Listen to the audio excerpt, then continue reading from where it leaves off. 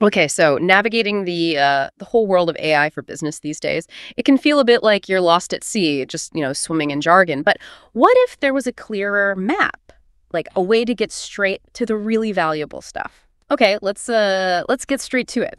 Today we're doing a deep dive into Joule Studio. That's SAP's innovative new tool.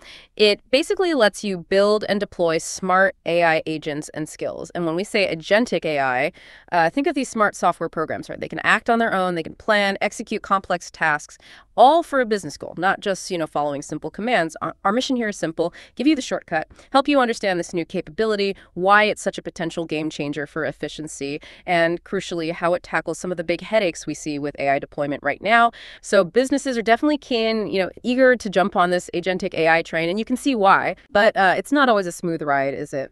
What are some of those common hurdles, the things organizations keep bumping up against with the AI tools they might already have? Yeah, it's true. There are definitely significant obstacles. And what's really fascinating, I think, is how these challenges often stop businesses from, getting the full benefit of agentic AI. Like a lot of agents built with standalone tools, they just don't really understand the SAP systems underneath. Yeah. They lack that deep context. So their value, their reach within the business, it's limited from the start. Right, they're kind of operating on the surface. Exactly. And plus, these agents often struggle to work across different systems, these complex mixed landscapes businesses have. Yeah. So your automation flows get broken, the end user experience gets choppy. It's messy. And a really big one: security, compliance, responsible AI. With many standalone tools, these feel like an afterthought, which means developers end up spending so much time just trying to configure everything to meet those essential enterprise needs. It's a huge resource drain. That paints a really clear picture of the problems. I bet a lot of listeners are nodding along right now. But I guess my question is, does this mean those existing tools are just fundamentally flawed? Or is it more that they weren't built with the unique twists of an SAP environment in mind? Like, how much is it about just getting access to the deep data versus the AI's actual ability to get business processes? That's a great point. It's less about them being generally flawed and much more about them not being purpose-built, not designed for the specific complexities of enterprise data and processes, especially within SAP. And that's exactly where Joule Studio comes in. It's designed specifically to deliver a tailored AI experience, one that fits your unique organization. It's part of the SAP Build portfolio, and it's got this low-code, no-code approach. Drag and drop simplicity, basically, for creating custom Joule skills and AI agents. Okay, so making it more accessible. Right. And it works by extending Joule. Joule, SAP's Copilot, the AI assistant you interact with inside SAP apps. Yeah, the smart colleague, basically. Exactly. So Studio extends Joule for your specific workflows. This speeds up deployment, boosts efficiency. But the really critical piece, it's integration with SAP Business Data Cloud and SAP Knowledge Graph. Yeah. That's what provides the essential deep business context, the stuff agents need to give you reliable, precise results.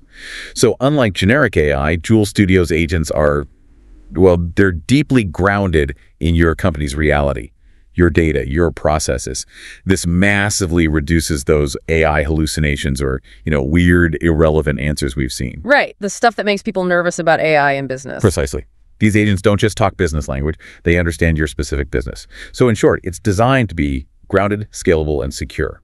Inherently so. That grounded part, yeah, that sounds like the key, the holy grail for enterprise AI, maybe. I already see the potential, but I'm keen to get into the nuts and bolts. Can you walk us through the core components? What actually makes Joule Studio tick?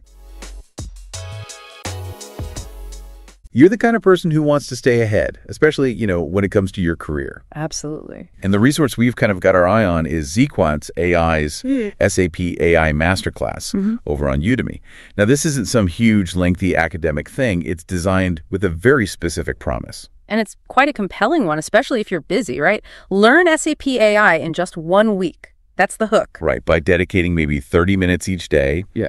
And focusing on practical, hands-on exercises. And right off the bat, something pretty interesting popped out from our research. The rating. Yeah, it's being called the top-rated SAP AI training on Udemy. That's a strong claim. And if we zoom out a bit, thinking about your career path, having a solid grasp of how AI works within SAP, that could seriously set you apart. Definitely. It's about gaining a skill set that's going to be more and more in demand. no question. Okay, so if you're listening and thinking this sounds like something you want to explore, maybe boost your own career. Here's where you can find out more. The place to go is www.zequance.ai. Let me spell that out. zequance.ai. Zequance.ai. Got it. Our research also flagged that there's often a special offer there, maybe with a coupon code. Oh, good tip. Yeah, so that website is definitely the best place to get the latest details and, grab the deal if it's still running. I'm keen to get into the nuts and bolts. Can you walk us through the core components? What actually makes Joule Studio tick? Sure thing. So Joule Studio itself relies on other powerful SAP BPP services like AI Foundation and SAP Integration Suite. They provide some core plumbing. But within Joule Studio, you're working with 4 main building blocks. First up, actions. Actions, okay. These basically let the agent connect to systems, both SAP and non-SAP. So think about like fetching real-time weather info from some third-party API, or maybe pulling up supplier risk details from an external database. It's the connectivity piece. Got it. Reaching out. Exactly. Second, we have automations. This is where you can plug in your existing automation processes. Maybe you've got a complex transport process already automated. You can embed that. So the agent can orchestrate these bigger cross-functional workflows more efficiently. It's not about reinventing the wheel. Right. Leveraging what's already there. Yeah. Smart. Yeah. Third are tools. These are more like out-of-the-box capabilities the agent can use. Things like making sure a human stays in the loop for critical decisions, or using documents to get extra context, even a simple calculator for specific tasks, just giving the AI the right implements, basically. Okay, like a little toolkit for the agent. Exactly. And finally, number 4, AI models. These come via AI Foundation, so you get access to the state-of-the-art stuff, GPT, Gemini, Mistral, those kinds of models. And importantly, AI Foundation also handles the compliance side for those AI interactions. Built-in data masking, filtering, crucial for enterprise data. So it's almost like this central hub pulling together connectivity, existing processes, tools, and the AI brains. Is that a fair way to think about it? Yeah, it's a pretty good analogy. A central hub coordinating everything. Okay, that makes sense. Understanding the overall power. But let's drill down a bit. You mentioned Joule skills and AI agents. How do they actually differ? When would a business use one versus the other?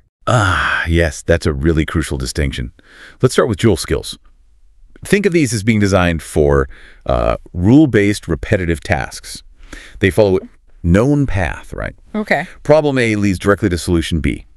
Very predictable. Okay. So they're ideal for operations where you need consistency, reliability, no room for deviation. They get triggered directly through the Joule chat interface, based on what the user asks or the context.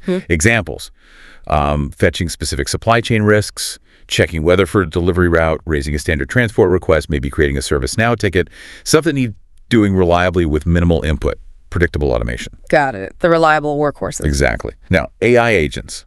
These are the heavy hitters. They're designed for the more complex, dynamic business challenges. Unlike skills, they navigate unknown paths. They need to make informed decisions along the way. They're good at planning, reasoning. So more adaptable. Much more. They have autonomy. They can execute tasks on their own across different systems. They can even talk to other agents to get things done. And they use those large language models, the GPTs, the Geminis, for their intelligent operations. That's what lets them understand nuance, generate text, make complex choices. Okay. And here's the really cool part.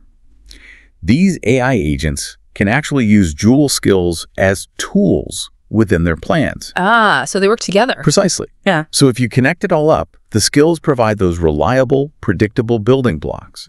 The agents then orchestrate those blocks, adapting them to solve bigger, more complex, dynamic problems. Yeah. They handle the unknown unknowns. That's a really clear distinction. That known path versus unknown path idea really helps. So like a Joule skill could reliably create a purchase order step by step. Exactly. But an AI agent might use that skill as one part of a bigger strategy to, say, negotiate the absolute best deal with multiple suppliers, maybe reacting to sudden market shifts. Perfect example. Yes.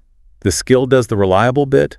The agent handles the smart orchestration and adaptation around it. They really complement each other. Okay, that makes a lot of sense. So we've talked about what Joule Studio is, how the pieces fit together, but there are a lot of AI solutions popping up. What really makes this one stand out? What's the secret sauce here? Good question. I'd say there are 3 core differentiators, especially in the enterprise world. First, and we kind of touched on this, is its deep grounding in business processes and data. It's built from the ground up, really, to make sure the agents deliver results that are reliable and crucially precise for your specific business. Right, not generic answers. Exactly. And it does this by giving agents semantic access, meaning access with understanding to your enterprise knowledge through that SAP Business Data Cloud and Knowledge Graph. Plus, you can define agent roles using just natural language, connect them to your existing automations. It means the AI truly understands your context, minimizes those weird hallucinations, makes it more trustworthy, more useful from day one. That grounding sounds absolutely key. It is. Second differentiator. It's an open and extensible framework. Joule Studio isn't logged into just the SAP world. You can connect it to third-party applications, other AI models. You can unify all your API connections through the SAP integration suite. This makes the agents and skills really scalable, especially in those messy, mixed IT landscapes most companies have. It breaks down the silos. Okay, so it plays well with others. That's important. Very. And third, built-in security and compliance. This isn't an add-on. It's baked in from the very beginning, from requirements gathering onwards. You get full visibility logs showing how agents perform, how they reason. You can test everything thoroughly before deployment. And privacy is built in by design, with data masking, filtering, all that good stuff. That built-in security and compliance, I mean, that must be a massive relief for any enterprise IT or security team.